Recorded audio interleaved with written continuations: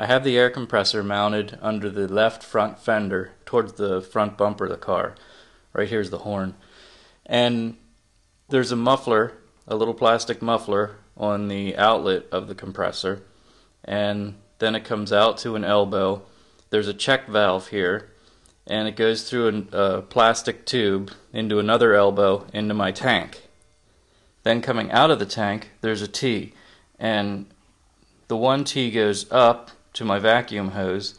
The other T, the other side of the T, comes out and goes into my vacuum switch, which is connected to this relay right here, which turns the compressor motor on and off.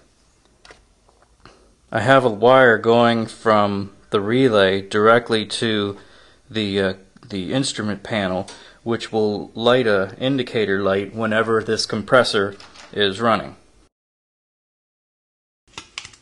You can see the vacuum hose that comes up here, and it follows a straight line and goes right up to my vacuum booster.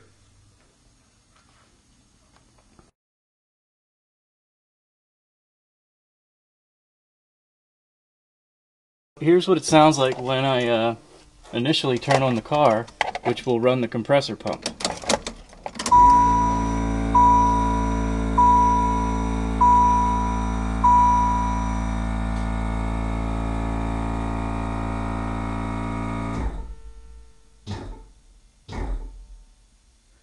So there's couple little spurts here and there.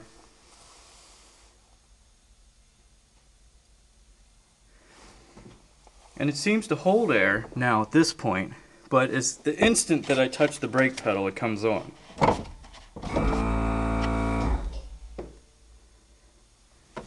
So if I just tap the brake pedal, it comes on. So my question is, those little spurts that I hear, is that normal? Especially when I first start it up, when I first turn it on, I get all those spurts. And second of all, should it come on the instant that I touch that brake pedal?